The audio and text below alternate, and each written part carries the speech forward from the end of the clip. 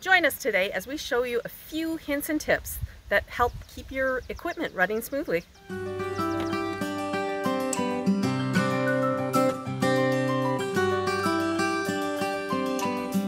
Over the years of RVing, I've heard a few people complain about their RV sofas and how sometimes they're cracking and, kind of wearing out, and they think, we're being careful, why are they wearing out? There's something that we do that we feel helps extend the longevity of our fabric on our sofas. Because remember, these things sit in front of the windows often, and in certain times of day, the sun can come in and beat down on the top of this.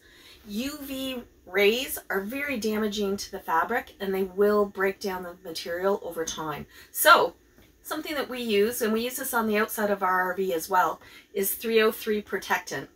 It protects from UV rays. We found that it's been a really good product, and we believe that that has helped keep the top of our chairs here from cracking and, wearing out faster. Now, 303 is simple. You just spray it on. You don't need a lot, and you rub it in. You have to get it totally dry, because this is not something that will dry and evaporate on its own.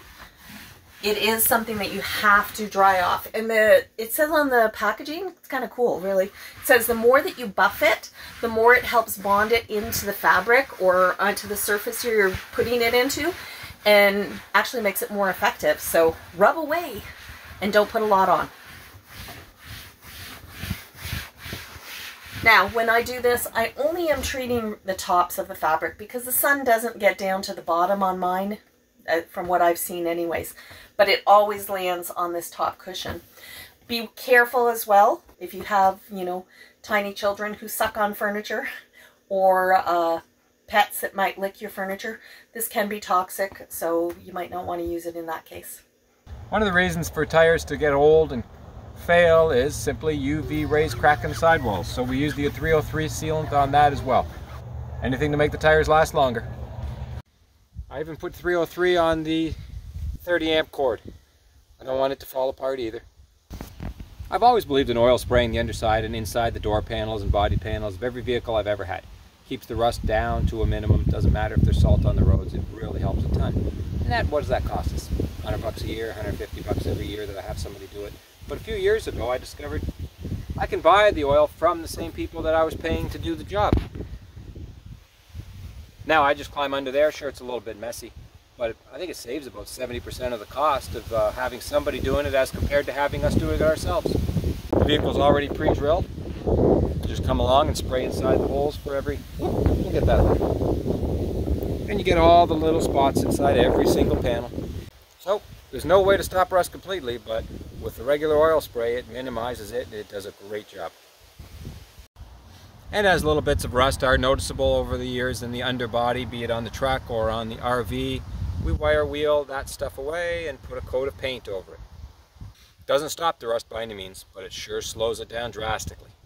Every once in a while we pull out the drill and the wire wheel, and we take off some of that rust, and we put a little bit of paint on so that we keep our equipment long lasting and a little more durable for the years, because we don't want to have to replace it. That's expensive. So a little bit of preventative maintenance goes a long way. It wasn't long after we bought the RV, this one in the back right, this stabilizer used to stick. It was hard to turn. I would wire brush it and I oiled it probably 4, 5, 6 times. It would be good every time I would do that, and it'd be smooth for a week or 2, 3 weeks, but it would always get sticky again. And then finally I came across Liquid Wrench's anti-corrosion and lubricant. This product here has made a huge difference. I've used it twice. Last time I used it I think was in the fall. Now here we are, we're in July, and this thing is still nice and smooth. I love the effect that this has had. Another problem solved. It's been about a week now, I guess, and we've heard that dreaded sound where the pump comes on, the water pump I should say, every few minutes, so oh no, there's a little bit of a water leak somewhere. But luckily it's outside. I was outside walking by and I noticed that our low point drain on the hot water side is dripping. Thank goodness, because that's easy to fix. A couple pairs of pliers, grab that, turn it back to tight, and it'll be solved in no time. I think every time we winterize, which we don't do that often because we live full time, but we still do it on occasion some years, I don't put Teflon tape on that, but I should. And next time the winter comes, which is only a few months away now, it's July already, I'm going to remember that. Put Teflon tape on there, and that'll be a little bit less chance that it's going to drip next year. You sure are rushing the season. It's July already. It's still June. You're right. I shouldn't rush the season. No, summer's only beginning. Sometimes little things and the right products can make a big difference in helping maintain your equipment.